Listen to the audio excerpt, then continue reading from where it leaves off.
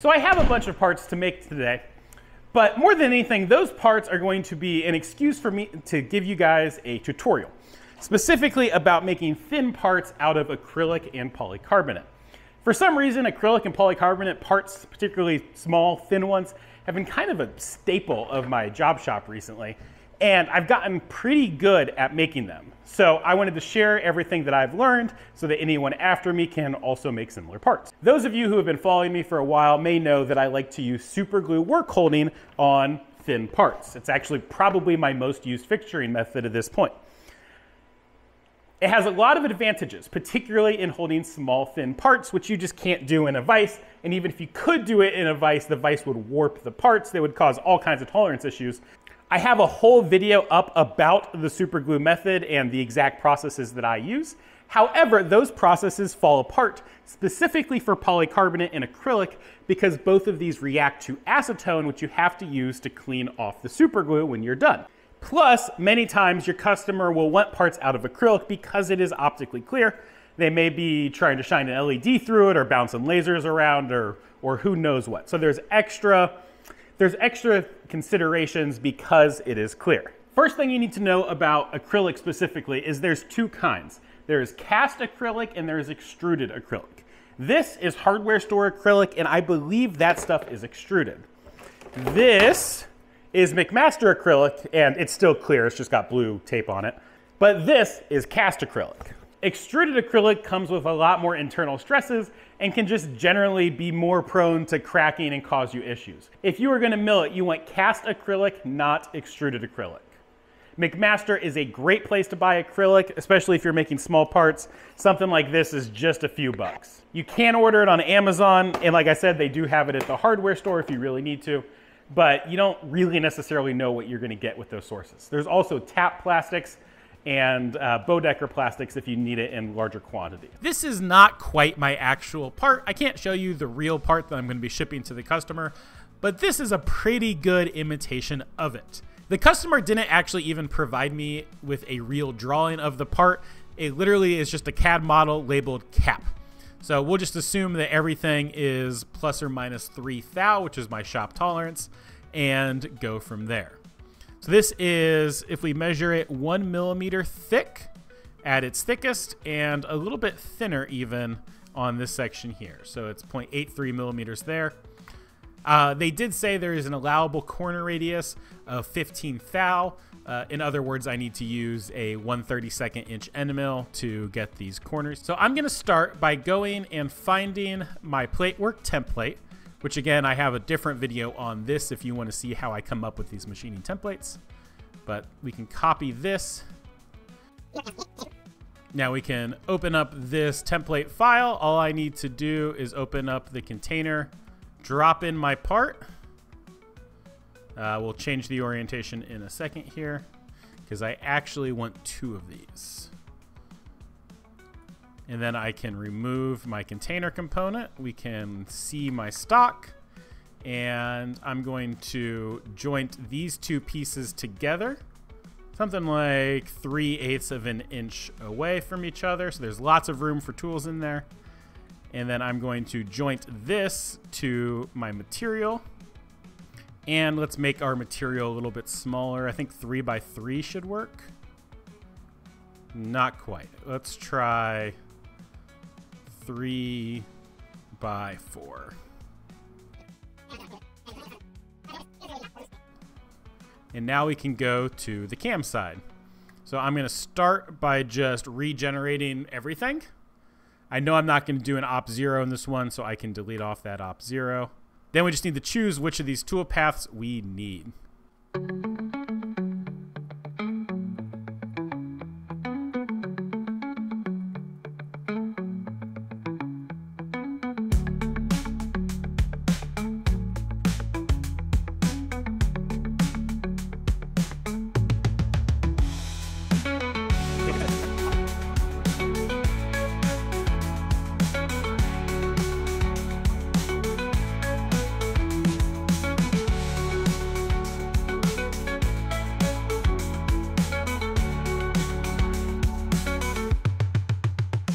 So 15 minutes of some fairly easy cam work later, we have our parts all cammed out. We have the program for them. The program is definitely not super optimized. There's some like wasted tool changes, and like this probably doesn't need to take 15 minutes to surface or to face off these parts.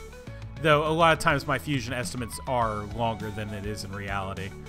But that does also include our inspection plan.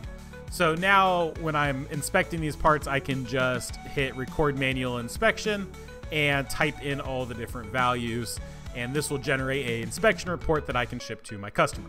So how do we hold this stuff in the mill?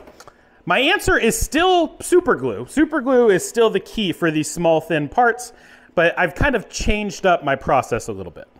Normally for metal parts, I use this specific super glue, Loctite 480, and I go directly from the metal fixture to the metal part. But in this case, we can't do that because acetone, which is the solvent for super glue, will make your parts look ugly. So you have to find some way of not getting any super glue onto your parts. I would definitely recommend going and checking out my super glue and tape video first if you haven't watched that yet. The technique we're going to cover is basically just a modification of that technique. A lot of the fundamental foundational knowledge will be in that video where I can be a little bit more thorough, and just the differences will be in this video. So earlier we covered cast versus extruded acrylic, but the other thing you have to think about is the thickness. And it is kind of tempting to always buy 3mm because that stuff generally is like the cheapest and it's pretty plentifully available. However, if you can buy thinner stuff and fit your part in it, do it. The thinnest stuff that you can get and still fit your part in, that is the ideal way. And the reason is because then you're removing less material off the top of your part. The way we're about to do this, you'll see we're only going to remove material from one side, and that is a perfect recipe for warping. So if you can get away with removing 10 thou off the top of your part instead of 100 thou, it'll make a big difference in how well your part's going to come off on the first try. That being said, with cast acrylic, I have not really had any internal stresses issues. That is more of a extruded acrylic kind of problem. If you're working with thin acrylic, there's a couple different ways that you can cut it. The way with the lowest barrier to entry is just to take a razor knife and score it a couple times. I'll use a parallel as a guide here. Score it a couple times and then snap it off. It doesn't always break right on the first try, but considering there's no equipment involved in this, it's relatively reliable. And now we should be able to just take it to the corner of my workbench and snap it off. So there we go. Nice clean cut, no extra equipment required. My least favorite way to cut acrylic is on my table saw. It definitely works, but acrylic can be kind of chippy and it'll spit little pieces out at you. It works a lot better on polycarbonate if you're doing polycarbonate. You can do this, but I would not recommend it if you can avoid it.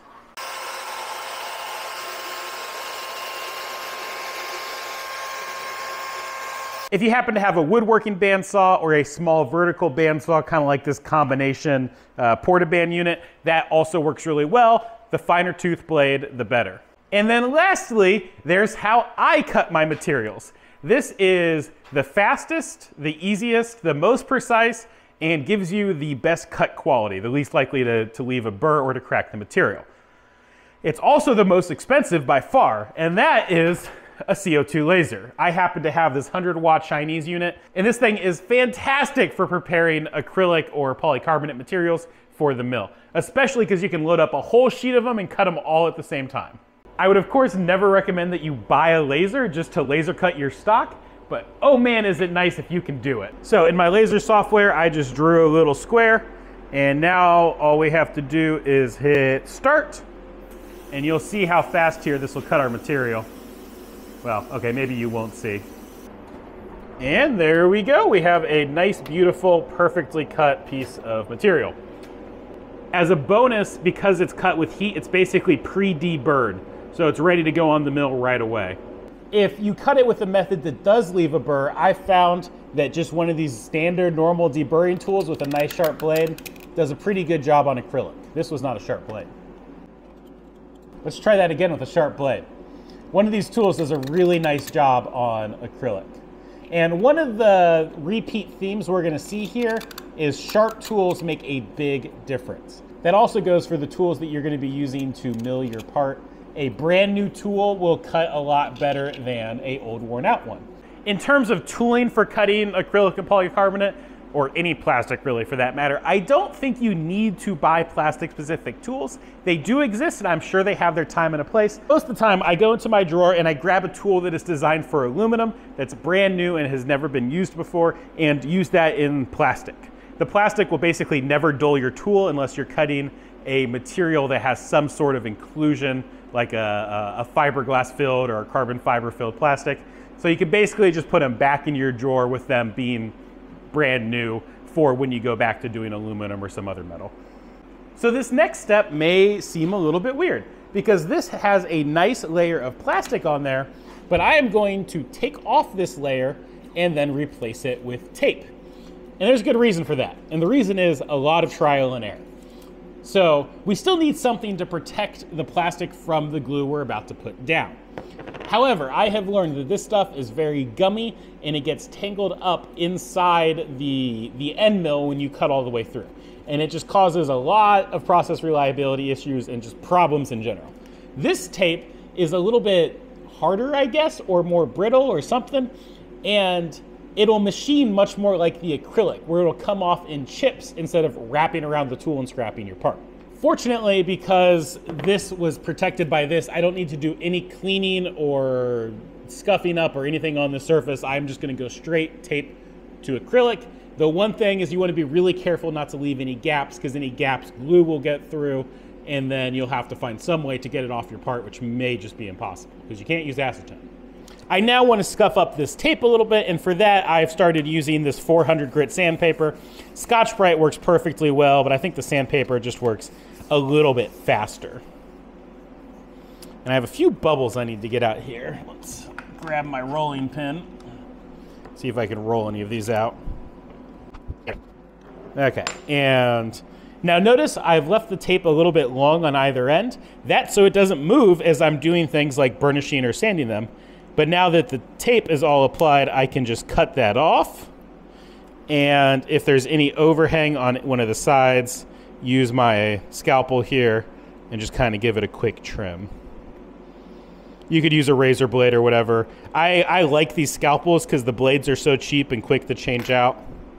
There we go. So now this is ready to go on the mill. If you are using regular super glue, I would put down a layer of tape on the aluminum fixture. If you are using the Loctite 480 black stuff, which I am unfortunately out of at the moment, but if you have that stuff, you can go straight to the aluminum fixture. So at this point, everything has been cleaned, everything has been prepped, and I have the tape on one side of this and the original plastic is still on the top. So I'm just gonna add glue. So now I can just plop it down. I'm gonna give it some little wiggle since that was so poorly distributed. And thankfully, because it's clear, you can actually see, I made a mark here on where my center point was, and then additionally, I can see how well the glue is spread out. So let's get that put in there, aligned to the best of our ability, and stick something heavy on it. I've started using this big block of HDPE as the first layer because one is less likely to scratch something like the acrylic compared to this big sheet of A36 steel, but also glue doesn't stick to it very well. So it just kind of prevents some possible problems down the road. All right, this should be good. Hopefully nothing's glued. Yep, the block isn't. So now that this is glued down, I'm going to remove this top protective plastic. And again, the reason I am doing this is because this is like a rather stretchy, tough material, and this will wrap itself around an end mill, become a solid blob, and then do all kinds of chaos and mayhem to your part. So you don't want that on there. At this point, the only thing left is to actually run the parts. So I suppose let's do that.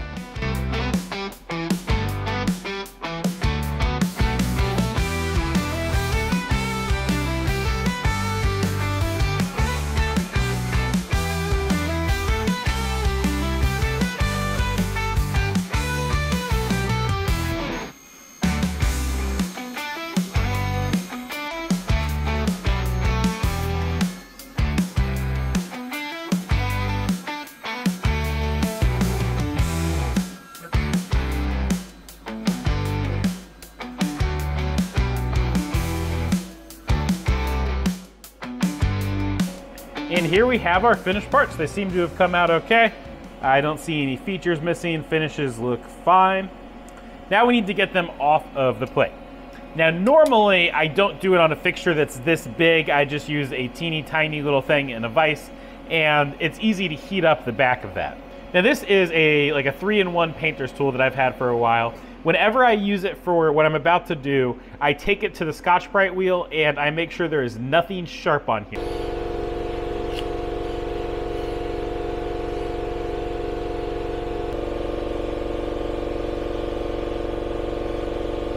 So it is nice and smooth and there's no burrs, there's nothing that's gonna grab or scratch our part. I even will put it on the polish wheel to just confirm that it's super smooth. And because we have 2 layers of material underneath here, we can just kind of use this to pry it right up. Ideally getting underneath the tape. And then from here we can take off the protective layers. It's a little bit hard to see, but this is our finished part. It's not optically clear, but it's definitely acceptably clear for any application that isn't optics. We can look at it under the microscope to get a little bit better idea of the finishes. And again, it's just kind of hard to see, but it looks pretty darn good. All of our holes look fine. Our deburring looks good enough. I would call this a win. But there's one more thing that I forgot to mention, and that is crazing. Crazing is chemical damage that is caused to acrylic, and it looks like this. Insert stock photo here.